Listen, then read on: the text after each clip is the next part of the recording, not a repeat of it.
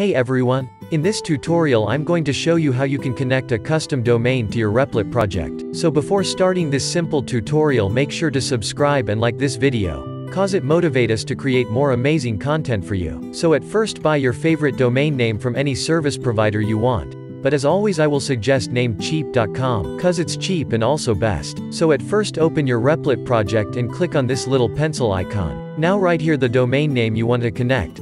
I'm using here a subdomain. You can also use root domain. Just write www before your domain. Copy the code you get from Replit and add it to your domain as a CNAME record.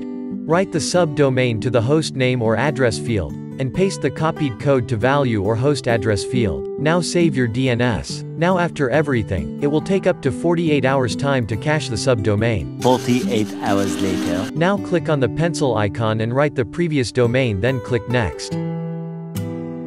Now click on link domain. So that's it, your domain is successfully linked.